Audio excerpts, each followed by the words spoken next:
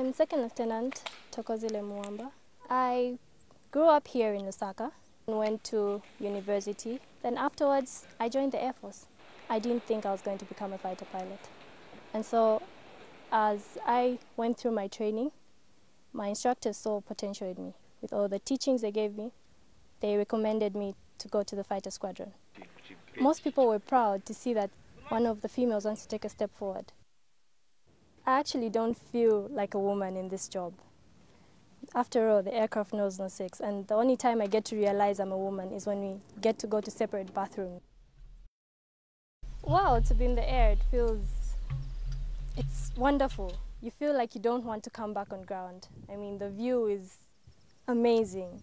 And let me not get started about the arrows. That's just the most exciting part of the flight.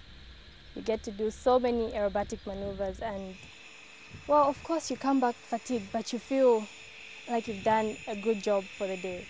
My ambition is to become the first female Zambia Air Force commander.